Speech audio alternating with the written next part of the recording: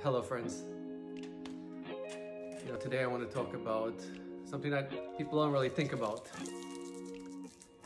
Chocolate. 60% of the world's beans, the cocoa beans, comes from West Africa.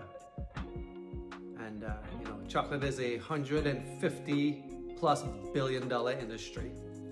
So why is those people in Africa so poor and living in those awful conditions? Chocolate is delicious.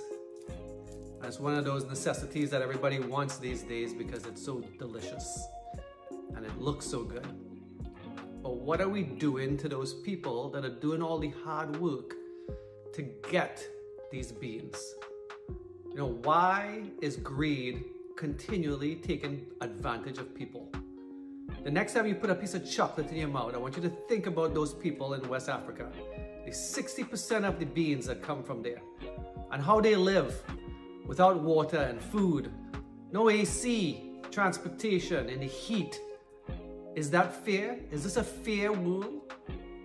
We constantly consume this, but we forget about the people that pick those beans for us. And that's why Africa is always taken advantage of, because of cheap labor. So the next time you take a piece of chocolate and you put it in your mouth, I want you to understand the value of those people's lives. I hope you find some meaning today and some understanding that what we do to people is awful and it has to stop. Love always, John Dawson.